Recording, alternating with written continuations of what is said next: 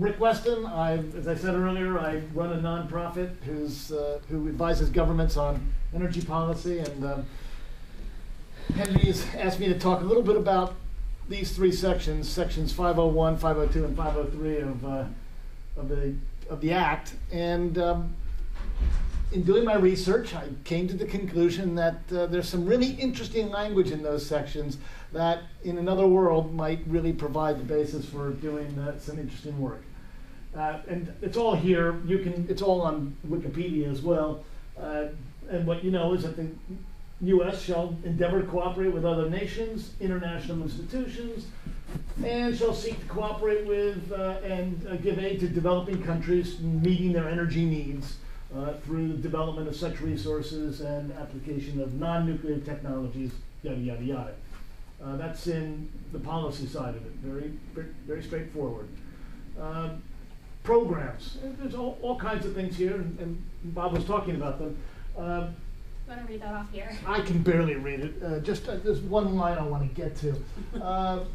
DOE, AID, Department of State shall initiate as soon as practicable a program for the exchange of United States scientists, technologies, and energy experts, technicians rather, with those in developing countries to implement the purposes of this section. And finally, sometime in 1979 or early 1980, the president was to report to Congress on the feasibility of expanding the cooperative activities established here to include a scientific Peace Corps for the purpose of engaging in projects and meeting energy needs of such countries through research, I obviously can't spell, for the utilization of indigenous energy resources and suitable technology, renewables, and other non-conventional technologies. I love the idea that the words Peace Corps are in the legislation like that. In 1980, GAO reported on this, and they recommended that the requirements of Section 5, the 500 sections, a comprehensive policy should be formulated and promulgated. All the relevant agencies and institutions agreed, and it should also involve, and this is the part I like as well, obviously other multilateral institutions and international donors. It went on to say that no new programs, however, have been initiated in response to the title. Okay, and that was in March of 1980. Well, there was another report in 1981, which said some interesting things.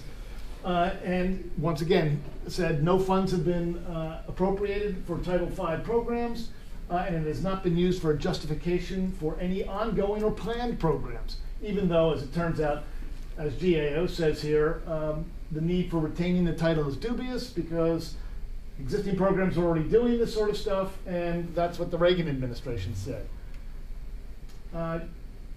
In 1980, the U.S., this is the number that I found, it was in the report, the U.S. gave $109 million in energy assistance, mostly through USAID, about 75% of it, to developing nations, and none of it was funded under Title, they didn't justify it as Title V funding. And since then, so far as I can tell, there's been radio silence. Well, there's been one change. The 1995 Congress said, please don't send the report. Oh, okay. There you go. Even better. Don't remind us. How close to the OTA closing was that date? Don't remind us. It was, but just to compare, now so 300 to 400 million is the current figure. Okay. I couldn't find the current figure. I looked for it, so I'm really glad you're able to. But it's $2 billion with all the other. With all the other. So you're counting OPEC and thing. I mean, because not in 300. Not No, 2 billion to 400. Yes, right. In the bigger one. Right. Because I just think that in this new world, talking about the deployment money that's actually profitable for the government is great. Is a piece that we don't normally talk about. That's and right. That's that bigger story. That's right. Dan said this, Bob made a reference to this. Here's a map of, this is done by a gentleman that I've done some work with and went to school with, a guy named Tom Filer. He's in Boulder. He had been with RMI for a while. He's doing some other stuff now. 40% of the energy use in 2040 will be taken by globally, the largest cities in Asia. And pretty much all of those cities, except for Singapore and those in Japan, are in what we call developing countries. Okay? I wanted to put this up just in case we hadn't had this conversation, but we have. Excel in Colorado just received bids in response to an RFP for new resources. Wind came in at 1.8 cents a kilowatt hour. Excuse me, solar. And wind at 3 cents a kilowatt hour. That's total cost. These are operating costs of the competition, which is the existing units. Let's see. Yep. Nuclear, I can't read, gas and coal. And I don't, just operating for the nuclear. Just operating. So multiply by 10? Yeah. Yeah. Yeah, but this is existing stuff. Okay. So again, now it's always important. It's always important to say, look, I mean, and Dan was getting at this earlier. It's always important to say, okay, we're not comparing entirely on price. We compare on operating characteristics. It's always compared to what? What am I getting for this? And what do I need to make this happen so as to reform the entire system? But these are extremely powerful numbers. Yeah. Okay? And it's not, and we don't, it doesn't depend on storage to make it happen, although storage, as we know, the prices are coming down and that will be certainly. But the next version of the graph, I mean, you're going to be seeing in a couple of years, Berlin just committed to having 4 days of storage, right? Yep. So the next graph is going to be that 30 plus the storage premium, and it's still going to be under. Actually, these numbers includes. But for 4 hours, but that's right. But that one's with 4 hours of thermal storage, right? So we're going to soon see graphs that are renewables with. You tell me how many days you want: 2, 3, 4 days. Right. Some will be higher, some will be less. But now the old arguments are really gone, right? When you're doing base load renewable. Wow. Okay. And over 50% of the power additions in the last 2 years have been renewable. Yes. Yeah. Yes. Yeah. Okay, very quickly, just to give you an idea of some of the international clean energy activities today. This is the world I inhabit, Dan, as well. Just roughly, philanthropy, Western philanthropy, it's primarily West Coast philanthropy as well, U.S. philanthropy, and in Europe as well, somewhere in the neighborhood of $200 million a year. It's Packard Foundation, Hewlett Foundation, folks like that, re-granters, the Energy Foundation, European Climate Foundation. They're all dedicated. The Children's Investment Fund Foundation, a new actor in this space out of London. Bloomberg, of course. There's all kinds of money going into technical assistance, policy assistance across a whole range of activities. That's ultimately aimed at CO2, but all the other pathologies, if I can use that word, that go with it. We've already talked about the U.S. I wanted to mention as well the national laboratories. Lawrence Berkeley does a lot of work in this space. We've just, in fact, completed a project with LBNL that was funded by the State Department. So it's all in the family. Europe, the European Commission is doing a lot of work in Asia now, particularly China. Germany's GIZ, which is the equivalent of AID. Denmark has been doing wonderful work in China. It's pulled back a little bit and has been getting replaced. It's funding by CIF. And the UK Prosperity Fund, which is its aid. We work with the UK Embassy in China to help identify projects as well. So there's some really good things happening here. My organization's role in all this, or our view of the world, as I said earlier, is about fundamental underlying policy to make the investment and market structures work in such a way that you reward the outcomes you want instead of the ones you don't.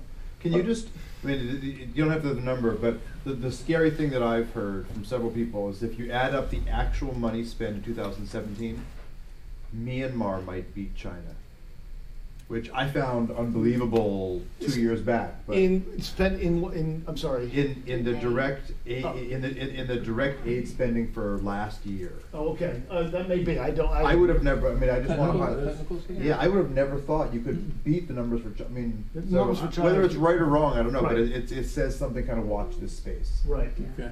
And there's a. Sorry, there's 8 from the.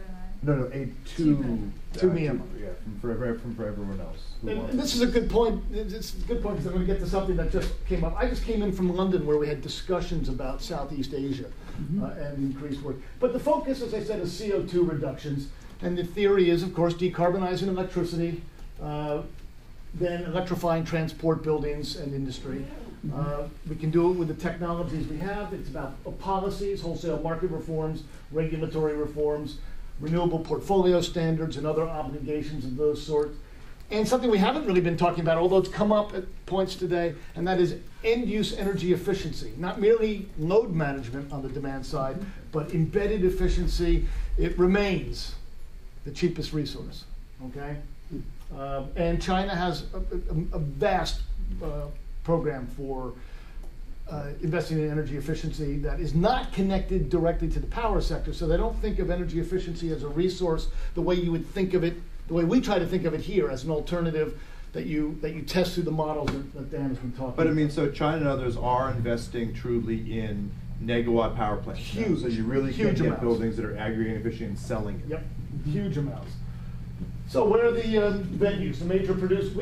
Philanthropy is looking at the major producers of CO2, and we just said it's going to be Asia in the next 30 years, but China, Europe, India, Latin America, and now Southeast Asia and Oceania are areas where philanthropy is looking. So just to finish up then, concluding thoughts. So I'm sorry I got screwed up here somehow.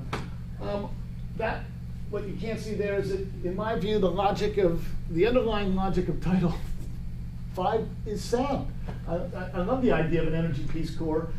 And here we have a network that already exists. And it's really about scaling it up. It's been created over the years by USAID and philanthropy. I was going to India in the 90s on USAID money.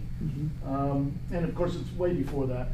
And this thing, scientists, technicians, and energy experts, we have a field of them that could be deployed further. So we're talking about incremental work, and can be scaled up, in my view, with relative ease. Of course, that's I guess, optimistic. So, here's the question: is Title V useful at all as leverage for additional funding? I doubt it.